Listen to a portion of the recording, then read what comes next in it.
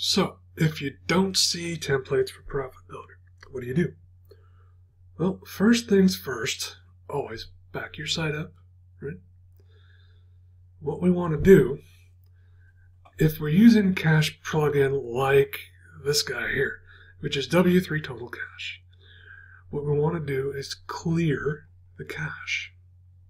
Purge all caches, right? You can do it from here.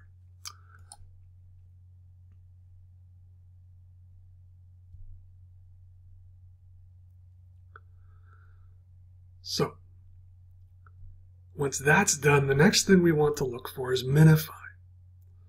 We don't want these settings on because it can cause problems. So we'll come on over to Performance and minify.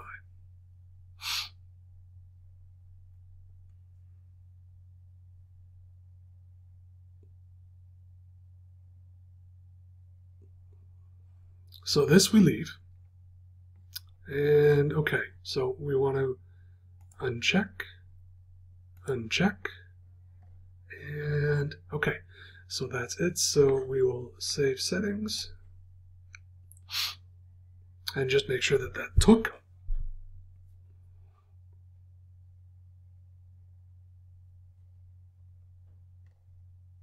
Okay, looks like it did. Perfect. Okay. Now the next thing we'll do is hit Control and F5 to do a hard refresh.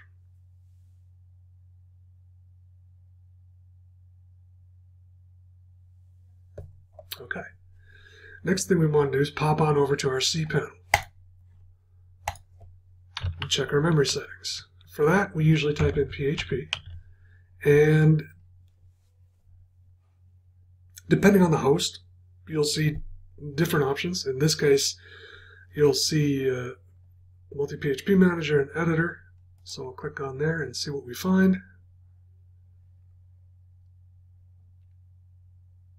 Okay, so first of all, we want to make sure that the PHP is set correctly. Yes. Just double check here. Okay, that's good so far.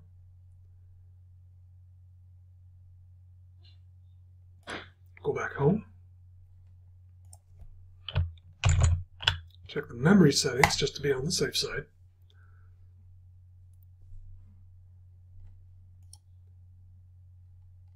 Now what I'm doing here is I'm checking to see what the options are, and they all look good with the exception of this, which will change to that. Basically, we're making it unlimited. And then we click Apply.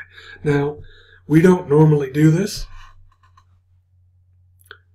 If you're not sure about this, ask your host to do it for you. Or if you are, do it yourself. But always back your site up. So we'll click Apply. Okay, so that's done. So let's go here to Plugins.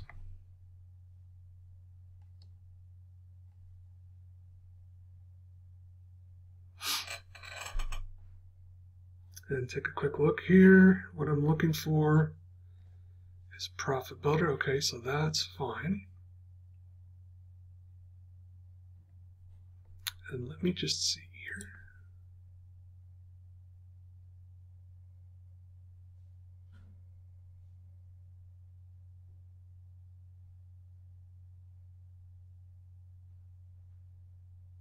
Seems to be a little slow to load.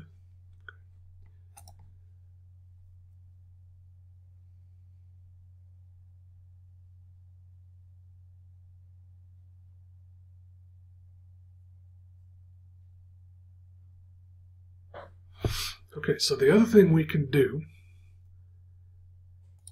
is deactivate the plugins.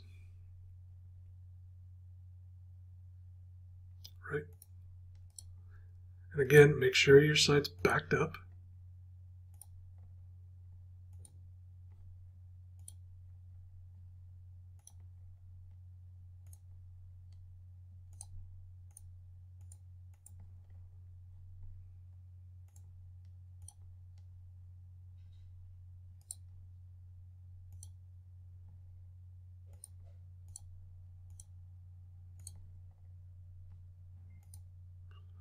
go ahead and deactivate everything.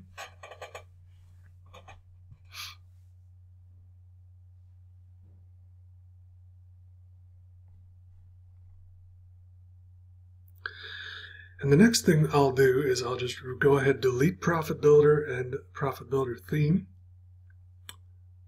and then re-download them so that they're fresh and reinstall them. And I'm going to pause the video while I do that because I don't want to show licensing information because of privacy.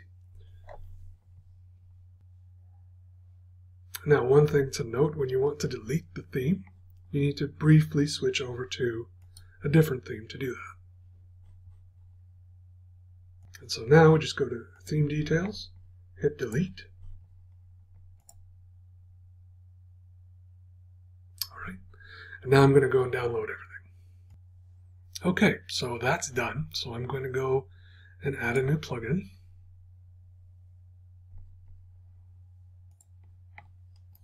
Upload the plugin.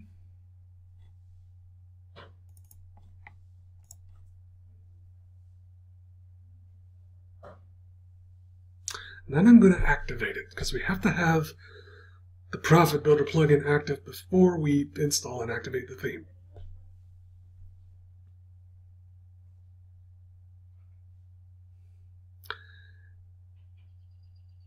And of course, it helps if you actually delete the plugin,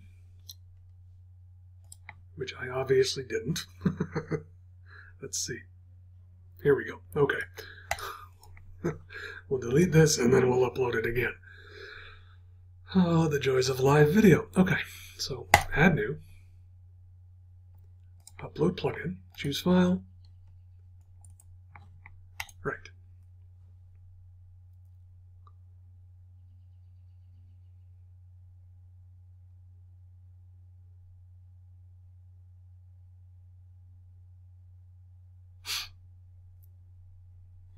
There we go, so we'll activate this.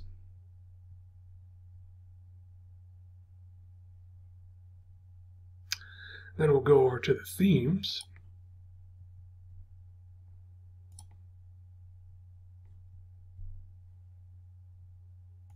And go ahead and upload the theme.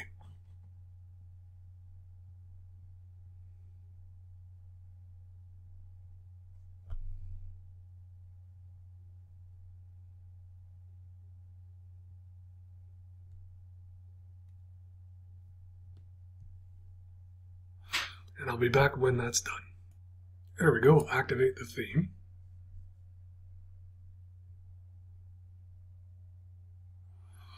And it looks like there's an update for it, so we'll update it as well.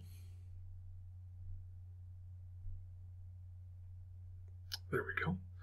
And we need to install visual icon fonts, so we'll do that as well. All right, that's installed, so we'll just go ahead and activate that.